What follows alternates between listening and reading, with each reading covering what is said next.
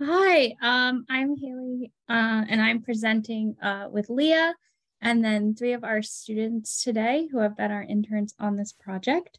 And yeah, as she said, it's called CRAAP Attack, and it's about gamifying information literacy for and with Gen Z. So next slide, Leah.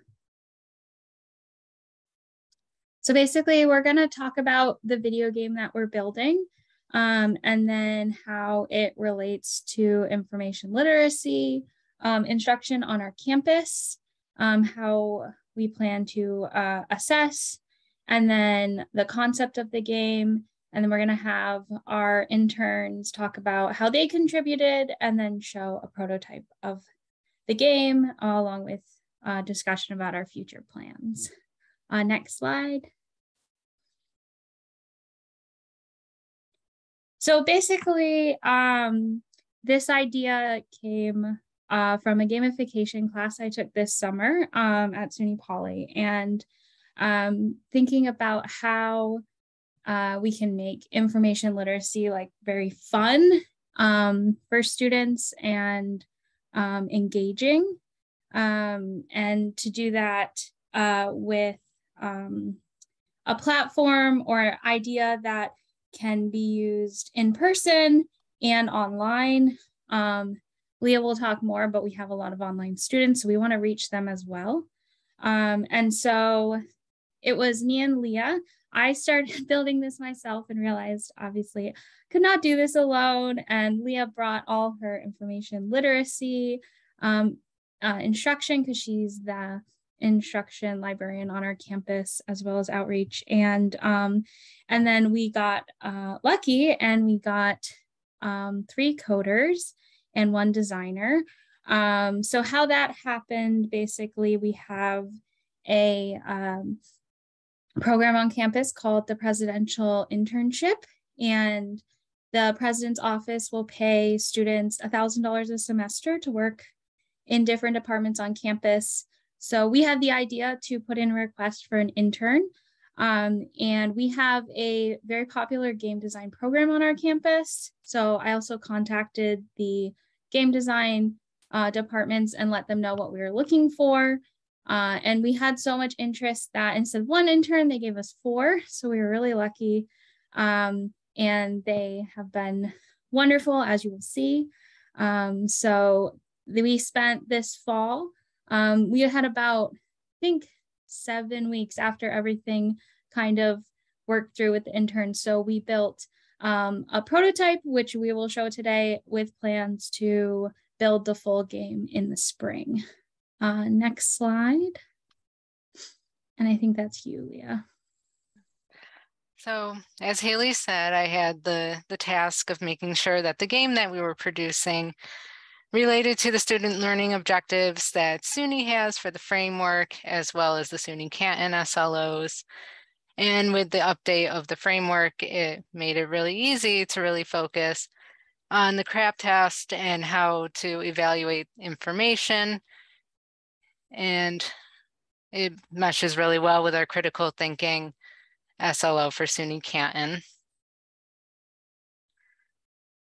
And so in order to make sure we're hitting those, of course, we have to do the assessment aspect of it.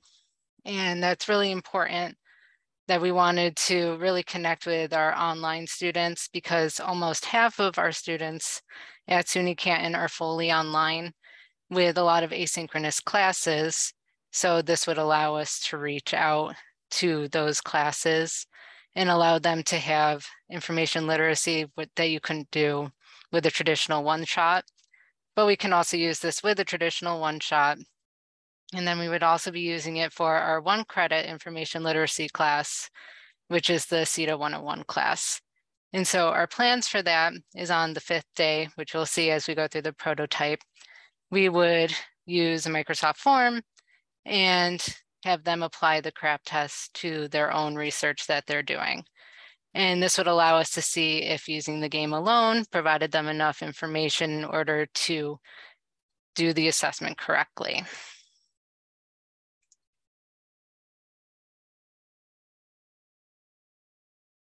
So we went through a lot of kind of versions of the game. And so again, we chose to use CRAAP, although like it's a little outdated, but the reasons why we chose it, one, it's very catchy, students remember it. Two, it is easy to remember and easy to apply to levels of a game. And we also thought once we built it with this concept that our students are already familiar with, is well known, then perhaps in the future we could try applying, different levels with different other versions. I know like SIFT and other information literacy kind of tools. So we always wanted to move through the game applying different letters of the acronym. And so what we came up with is that you move through them day to day. So the world, again, this went through very different versions, but with our designer, we came up with this sort of deco punk dystopic world. So like historically, things have kind of, and aesthetically, things have kind of stopped in the 1920s. And there's a huge reliance on like this Art Deco aesthetic, applying this to this dystopic world. And we chose to do our own world instead of staying in the real world, just so we could kind of play with it a little bit more and engage. But we also, a lot of our storylines are kind of very familiar to the new world and things that are real world and things that students will definitely have experience learning about. So it's different, but not too different that they can't make the connections between what they're doing and the information literacy in our world. So the plot of the game is basically that you are a fact checker for a rare free press in this very controlled society. And every morning you seek to prove a news article that's coming across your desk. So you have the topic and then you get sources and you decide, depending on the level, how to understand if they are good sources or bad sources or what makes them good or bad. And at the end of the day, you kind of make decision about the article that is going to be published. And so there's two levels to each, or two tasks to each round. You have to sort the resources, and then you have to make a decision at the end, and that decision impacts everyone in the world. I kind of got this similar plot if anyone's ever played Papers, Please, which is visas, and you're checking visas. So basically you're going through these things and they get harder as you go, and you have to apply more critical thinking as you go. And yes, as Leah talked about, we wanted something that could be used online or in person and for a long period or a short period. So it's kind of adaptable. As of right now, the prototype we have, which you'll see, is about a week's. You're doing, I think we have 4 days right now, but I mean, this is something that could just go on and get bigger and bigger. So that is kind of the concept of the game. I'm gonna have our students, our interns talk next about how they contributed. So we're gonna hear from 3 of the coders for the game. So they'll talk about what they did. And then the one that isn't here today is the designer. So he's working on the aesthetic side. So he hasn't done a lot. He's done sketches and came up with the aesthetic in that, but his big task will be in the spring. So I'm gonna turn it over to them. Hi everyone. Oh, go ahead, Clayton. Go, Kyle.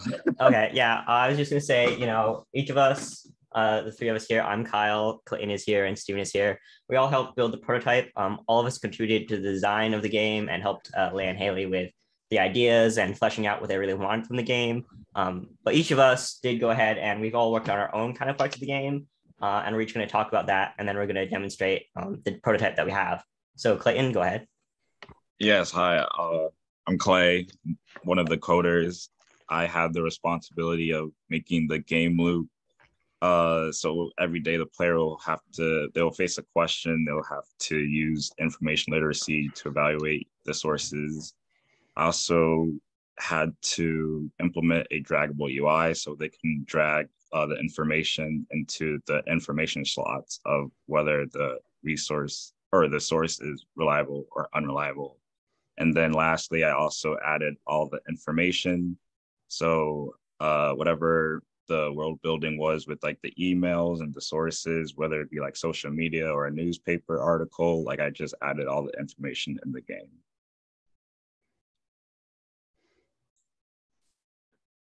Right. And then, so I worked on two major systems for the game. The first system I worked on was the email system. So at the beginning of every day, the player gets like emails from their boss that has some information about the day and about CRAAP and about what they're going to be doing.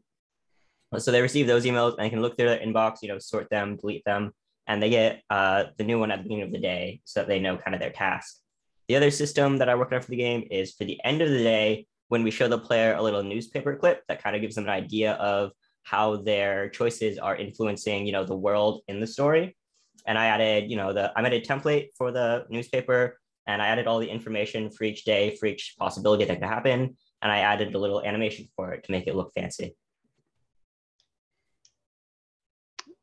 And I'm Steven. I worked on the Wikipedia for our game. So obviously, as you progress through the game and we learn more of the different CRAAPs and get new information, I basically worked on having some of the important information saved so that way people could look back into. So I basically added like a Wikipedia page so that way the player can like look at any information that they've learned in the previous to kind of, if they forgot something or need or to help. So if they forgot something, they can remember it, and so it could also help them solve the puzzle that they need to figure out.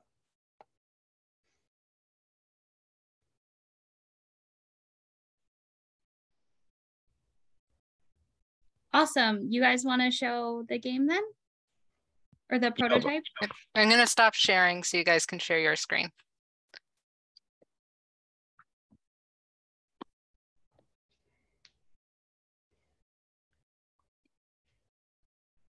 Okay, I think my screen's sharing.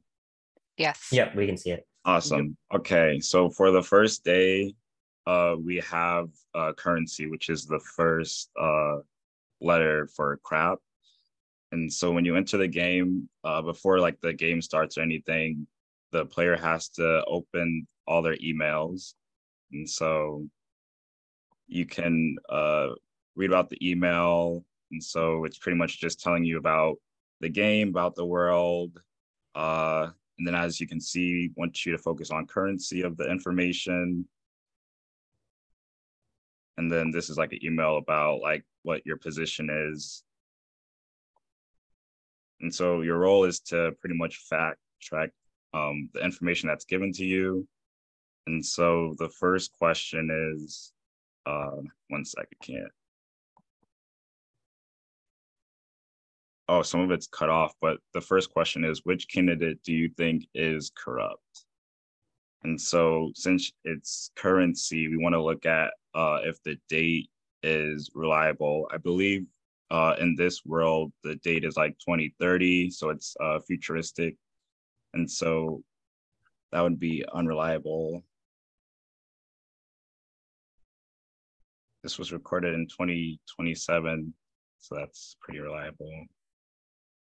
And then there's another email about relevancy. So have been getting some sources, but they are coming in so fast, I'm not able to tell if they are relevant or not. Getting to the bottom of this, please help. And so for relevancy, want to see whether the information that's being presented is relevant. So this is talking about the president. I don't think this is relevant because it's not talking about any of the candidates. All right. your trolls. And this is just talking about a battle, so that's not relevant.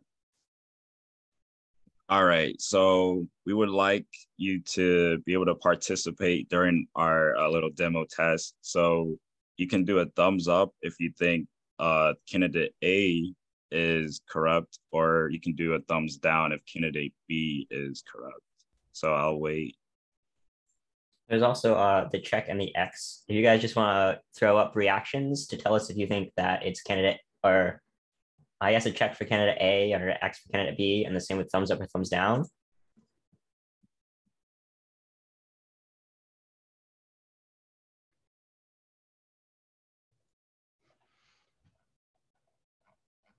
All right, so I'm seeing a thumbs down for candidate B.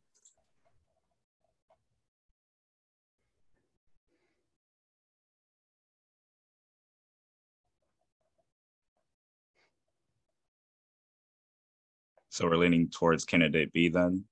It looks like it, yeah. And we'll try and take a closer look. For day one, it's a little ambiguous, but there should be a little bit clear about what the answers are going to be for the other days, I think.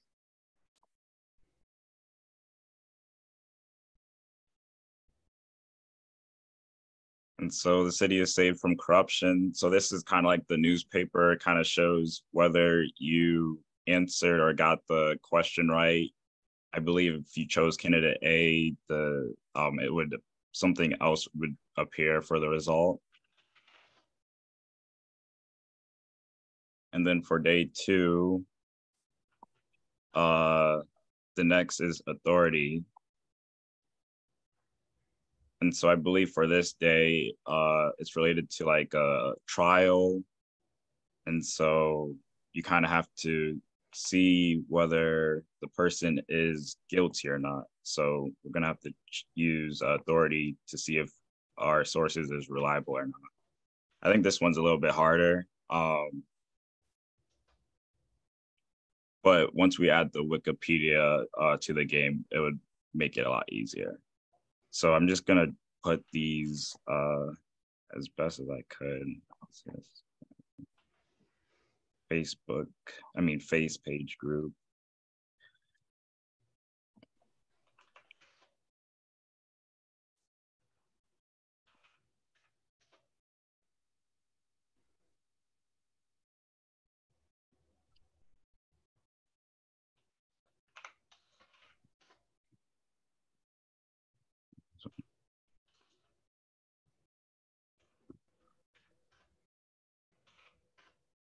And so some of the information or some of the sources don't have like all the information yet. We'll add it later.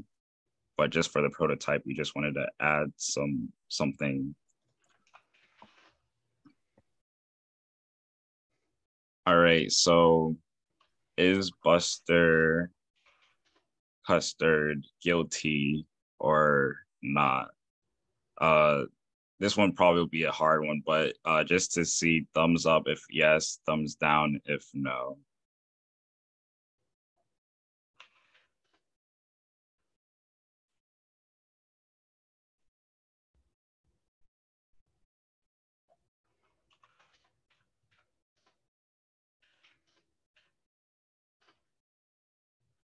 Let's see, I'm seeing one thumbs down and one check mark. So does anyone want to be a tiebreaker?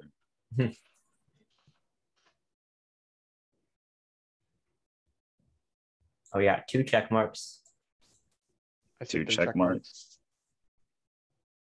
All right, I'm gonna go with yes then.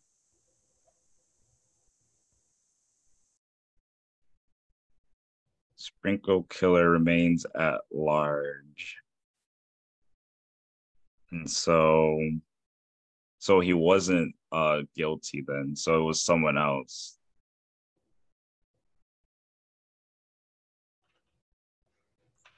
Yeah, someone said, love the demo, but it's hard to make a decision when they just see the information for an instant. So if we could take like another second to like go through what each of the sources say. Oh yeah, for sure. Sorry if I'm going too fast. So day 3, we're going over accuracy. we have been getting tips from an inside source from the acid wash jeans factory saying that the acid rain is caused by the byproduct of the gene making process that is escaping from the smokestacks and into the river. Most of the sources are hearsay from social media accounts.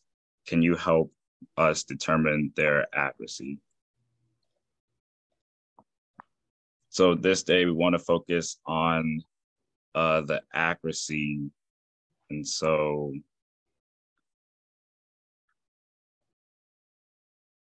acid rain has been falling in our country for over 30 years. I've seen metal melt in front of me many times before the factory was turned into acid wash jeans factory. This is not their fault. Accuracy. I'm gonna just say this is reliable. This is a Weather Service official alert. Please stay inside for the next 8 hours as the Doppler radar is predicting a large amount of rainwater with an extreme high acid content within the factory area. I'll say this is reliable, I guess. Image taken from a newspaper article published 2 years ago showing the accumulation of waste byproduct in the river behind the plastic sport factory.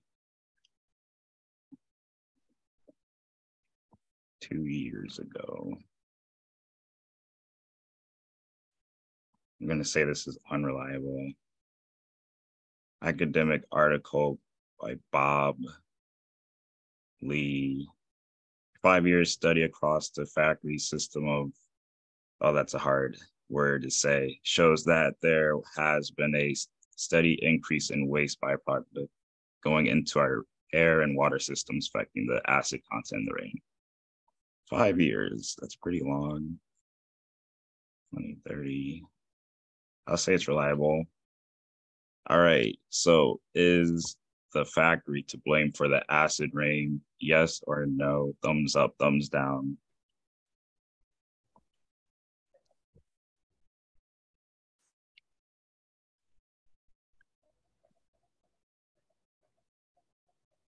I'm seeing most of the yeses and just 1 or 2 no's. All right, so was that more yeses or no's, or was that just like the split? I'm seeing more yeses than no's. Just taking a quick look. All right. Honestly, I haven't played this in a while, so I forget which is correct or not. So I'm hoping, I'm gonna go with yes though. So we'll see. Acid gene wash factory closes, still no end to pollution in sight. So it appears that the factory wasn't the cause of the pollution. Okay, Clay, I'm going to cut you off so we can just finish the presentation. I think the 3 days are good. Okay. So I think that last one, oh, sorry. But I think that last one was a little confusing just because I think what we determined is that the acid gene wash factory is partially responsible, but it's not the only reason acid rain is happening. As you can see from our prototype, we're still working on it. The interns have done an awesome job. I think the issue that Leah and I ran into was we didn't realize how much story building and writing the game would take because we are doing that part. So you can see, especially in our prototype, our story needs a lot of work, and especially with the continuity. So we've actually been meeting over the break to kind of flesh it out more and really build it with more themes and recognizable things so that we're ready for the interns in the spring to really have it more cohesive on our end because they're doing this awesome coding. So that's great. We're also going to try to hopefully get one more intern then, since we worked on the world building, to then help us do some of the day-to-day writing. But yeah, the design, again, we're going to expand on that once we're working on the real game in the spring. And then we hope to have it ready for classes in fall 2023. And yeah, so we're so grateful for all the help and that lovely demonstrations. Thank you guys. You put a lot of work into this, so I'm glad you got to show it off. And we are happy to take any questions now. Or I know there was probably some during the presentation as well. Let's see. Will future plans also include how to sustain it? Yeah, so this was something that was important to us, and we've talked with our interns. They're building the game using Unity and sharing it using GitHub. And when they code it, they have notes in all the coding. So since we have a game design program on campus, I think long-time sustainability, once they build it and they have all these notes in there, future students, if we could have interns in the future, will be able to interpret it, and or they also will sit down with us, and they have done so far and kind of walked us through what they're doing. Any other questions? What would be some disadvantages of gamification? It's not for everyone. I actually do not come from a gaming background, so a lot of this was foreign to me, and that's why, again, we're so grateful for the student perspective and, of course, the game design student perspective. And I guess one other thing that I have definitely considered when we're building this is accessibility. Is it accessible to all students? So that's something we'll definitely expand on in the future.